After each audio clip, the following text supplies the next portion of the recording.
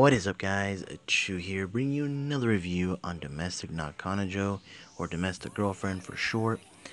This episode was everywhere, honestly. Like, the direction of it was, uh, truthfully, everywhere. Like, we start off with at least a good half of the episode where we get to see Hina and Natsuo having their date or going out and enjoy themselves, and then like things go a little awkward here, in my opinion, when Natsuo actually confesses his love to her after giving her the novel he had been writing for her, basically, having her the center of of the story, and then she reveals how she felt. She reveals that first before his confession, but she reveals how she came to like Shu, how she was kind of like in a bad predicament, where her friends kind of saw her as a flirt with other boys. Honestly, the girls are like that. Like, there's some girls out there that are truthfully really nice. They're outgoing. That's kind of how they are, and other girls get jealous. Of course, that didn't go so high, but due to their jealousy and due to their way of being with her, this kind of led her to be alone and falling in love with Shu. I mean, Shu, not Chu. God, it's like I'm talking about myself. Shu, and their romance kind of, well, the relationship kind of starts that way. And she talks about how they kind of came across each other after in college, and things kind of picked up from there. And she even, after hearing Natsuo's confession, she basically takes him into the water, saying, if we do this, it's basically what we're doing now. It's a double homicide. At first, at first she was saying, excuse me, that she thought it was scummy about people who were cheating, but then she basically didn't care because she was happy. And that's kind of what happened with her mom and her father, who divorced due to cheating. And Natsuo just isn't ready for that. He's not ready to go these lengths for a relationship. And I understand completely. Like, you just don't want to cross certain lines, whether it be your family, friends, or this is just wrong. And she is extremist, but she was testing him, and we do see her crying reading this novel. I don't know necessarily if she was crying because maybe she wanted to initiate something with someone else and cross these lines with him, or she was touched by the story.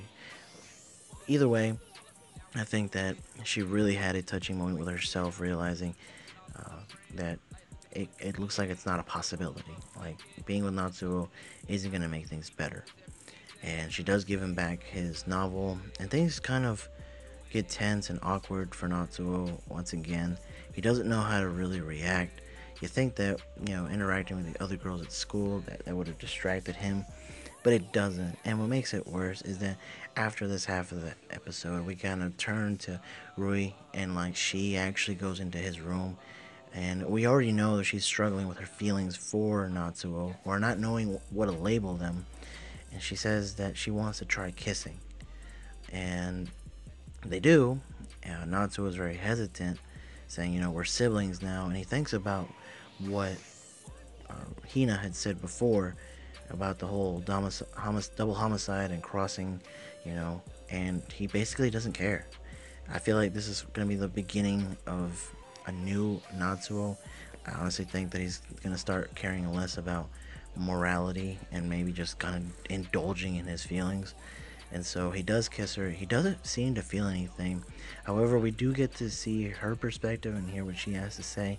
And she says that it feels good, that she wants to continue to do it, and that it's like a sense of security.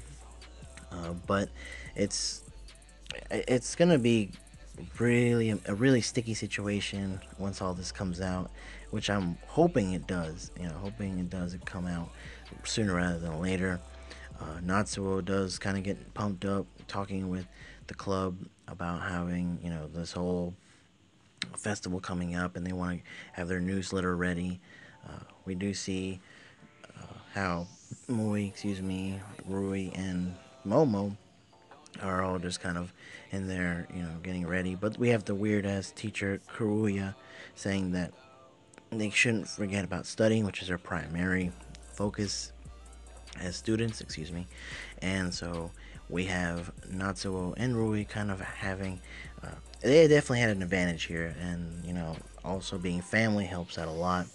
But they tell Hina to teach them, and so they kind of have their, uh, I guess, their study session.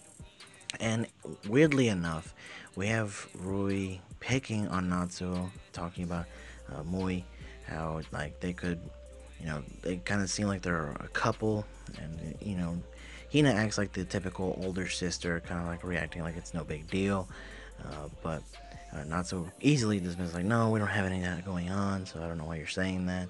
It could be that maybe Rui wants to cause some jealousy because he's aware of Natsuo's feelings. Because she did say to him during that night where they kissed that it's like I know that you were trying to pull a move on her and kissing her. So it's not that she forgot; it's just that she would bring it up later, which was, I think, probably the best time. But then the episode, I think, takes a really hentai turn right here, where we have Natsuo going to go talk to Hina. Don't know what his intent was, but he goes and sees her in her room, and I don't know why they don't actually close the door. Like, that's one of the things that I don't understand sometimes about this when it comes to anime slash hentai. It's like, why didn't you close your door? And she was getting herself off. She was masturbating to Shu.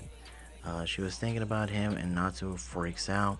He had a book on with him and drops it, and basically turns tail. Uh, but we have them kind of. She actually tries to find out, who was there. He runs away, but things, like I said, things are getting tense. But the episode ends like that. But let me know what you guys think overall of this episode. I thought it was strong, and I'll catch you later.